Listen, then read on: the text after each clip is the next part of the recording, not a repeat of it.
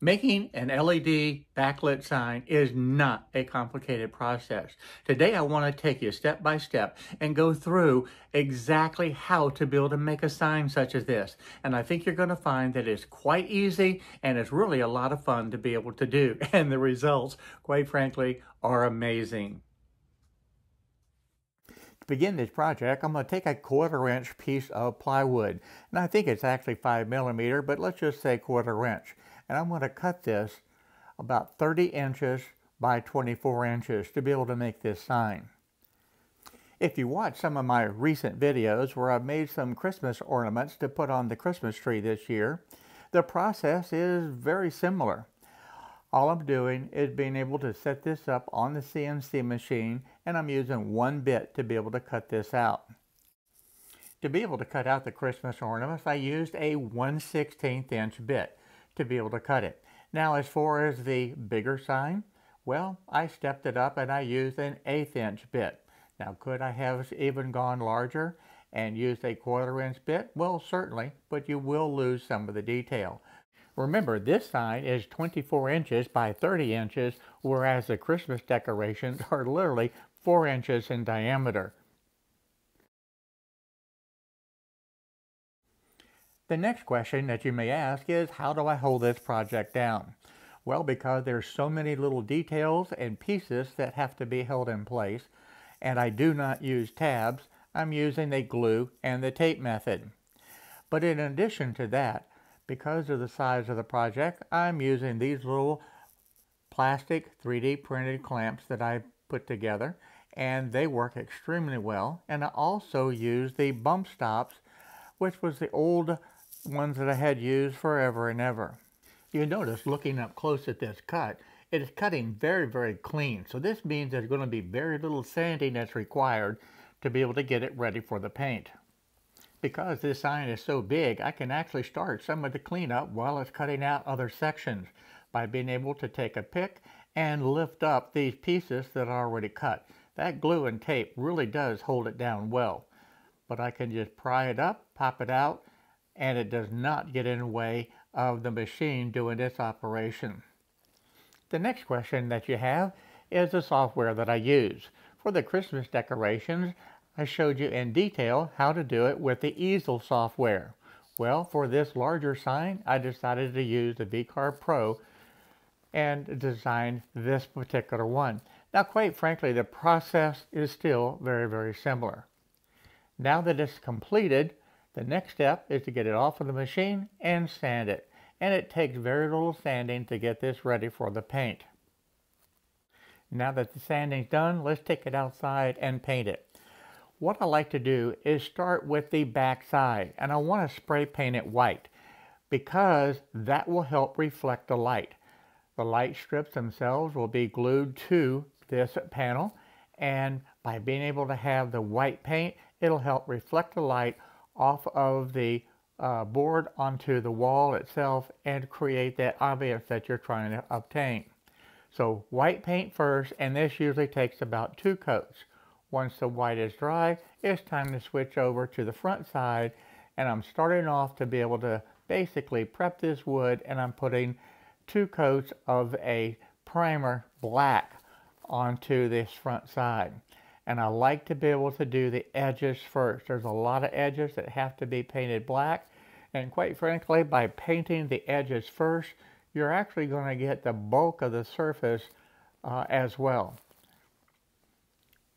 Once this black primer is completely dry, I'm going to sand it really well because that is definitely going to raise the grain, and then I'm going to spray paint it black gloss. And quite frankly, at this point, it's really up to you. You can use the gloss paint or you can use the satin, but I would not use just a flat black primer. That's only for the undercoat. The black primer gives you a good seal, it seals the wood, and it gives you a good foundation to be able to put the top coat on, whatever you choose, either the satin or the gloss. In my case, I chose the gloss. As far as the LED lights, this is the package that I use. Now this is 32 feet, and this is a waterproof LED light strip. I did not need to use the waterproof, but I'm not 100% sure as to where he's going to put this. He may have it in his office, he may have it out on his patio, and I wanted to be able to make sure that the lights were going to be protected from any type of the elements. Now this is truly a peel and stick. You just take that protective strip, peel it back, and then you can just lay down the lights and just work them right into the area that you want. And this is a very easy process, and that glue on these light strips really do have a strong holding power, so they work really, really well. Keep in mind, this is not a complicated process. Just by peeling this backing off of the glue surface, you just lay this strip down exactly where you want it, and this glue does hold.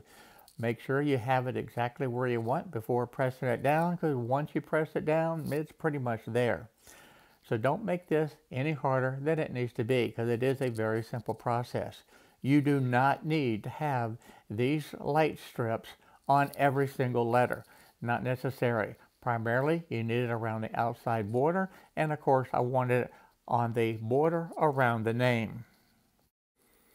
I will say this.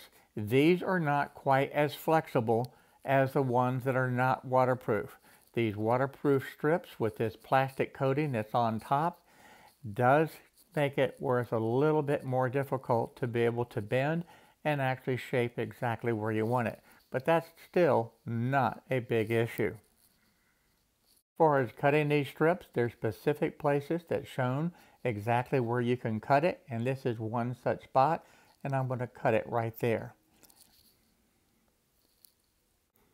As far as the 90-degree corners when you need to make a turn, well, it's not the traditional way that you're going to do the light strip. This is a little bit more challenging because of the waterproofing plastic that's on top of these LED strips. So literally, I make the turn, and then I add a little bit of hot glue, put it in place, hold it for a few seconds until it cools, and that will hold the corner exactly where it needs to be. So the next step is to connect these two strips. You have the copper areas right there where you made the cut. You peel back that plastic a little bit, and then you can solder those wires in place to be able to join these two strips. It takes a little bit of practice and sharpen your soldering skills, because that is a very small area, but it's very doable and it's not a difficult task. The first step is to take the solder gun and put a little bit of solder on each of these little copper strips. Once that's done, you'll do the same thing with the wire, is put a little bit of solder on the wire. There you can take each wire and just push it right down into the solder, and you can make your joint. Now this wire, quite frankly, was too large, but it was the smallest wire that I had, so I literally had to shape it ahead of time and then put the solder into these little strips. Now again, this was not a color-coded wire, so you still have to be very careful to make sure that all of them match. What I mean by that?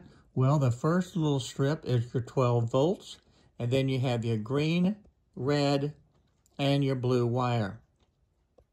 Now because I didn't have but just a white wire, I still had to be very careful to make sure that the green went with the green, red to the red, blue to the blue, and of course your power for your 12 volts had to be correct.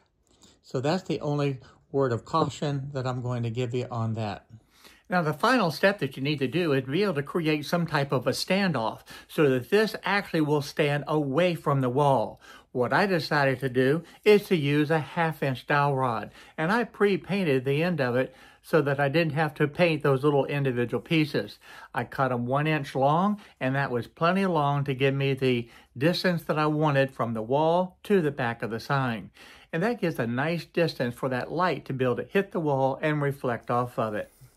I wanted to use a construction grade liquid nail to be able to hold these little 1-inch dowel rods in place. So I just put just a little bit onto the dowel rod itself, and I had marked exactly where I wanted it to be placed so that it would be perfectly level. And I just pushed it in place. it's very important that these two on the top side are exactly level. Otherwise, the sign is going to hang crooked, and you don't want that to happen. And I wanted a good, strong construction adhesive to be able to hold these in place. So with those two done and exactly where I want them, I'll move over to the other two to be able to glue those in place also. Funny thing about working on different projects like this, you never know what you're going to expect. The best laid plans, well, sometimes it doesn't work out. The construction adhesive, that tube was empty. I had to switch over and use the good old-fashioned white glue to be able to put these bottom two in place. But that's okay, this is going to be plenty strong. The only thing that I needed to be able to do with using the white glue is to put a little bit of weight on them just to be able to support them until the glue dried. Now that brings me to the next challenge. How are you going to hang it on the wall? Well, you have the standoff there, but you're not going to put a screw through the front side of your sign all the way through that 1-inch dowel. That is not going to work. So what did I do? Well, I went back to the computer and went into Tinkercad to design these little clips right here that you can just screw onto the wall, and then that 1/2-inch dowel rod will just drop right down there in place. Now these took less than 5 minutes to build to design, and how do they work? Well, this just snaps right in place, and that's perfect. And that's going to give me the support that I need to be able to hang this off the wall and keep that 1-inch spacing. So again, this took less than 5 minutes to design. Print out took about an hour to be able to print all 4 of these. And now this gift is completed. I'm ready to be able to package this up and deliver it. And I think this is going to make a very nice Christmas gift. I'm not sure how I ever got along without having a 3D printer in the shop. To be able to design things like this just makes it so much easier. These little clips are going to be perfect, I think, to be able to hold this LED sign off the wall. I'm not sure what other people use to be able to support the signs on the wall, but I think this is a fantastic solution to be able to hang my sign onto the wall and make it very easy to be able to hang up without having any type of excessive challenges. Oh, that is perfect. That clicks right in there. That is perfect. That'll hold. So that will go right on there. Perfect. Snaps in place. It'll just screw onto the wall. So that is going to be a perfect design to be able to hold that onto the wall.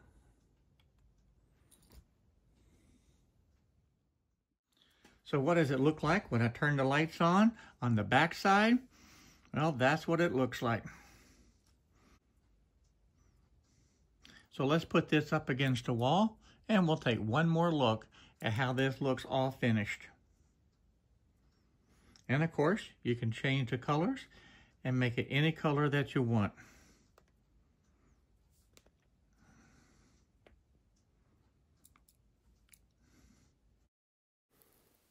I can't wait to see my son's reaction when he gets this as a Christmas gift. Now this original idea came from my grandkids. 3 of my grandkids came to me and said they wanted to do a sign like this, and I said that is a fantastic idea. So if you like this video, by all means, give me a thumbs up, and don't forget, subscribe right down below, and I hope to see you in the next coming videos. But for now, Merry Christmas to everyone. Happy New Year. I look forward to seeing you real soon in the next video. So for now, bye-bye everyone.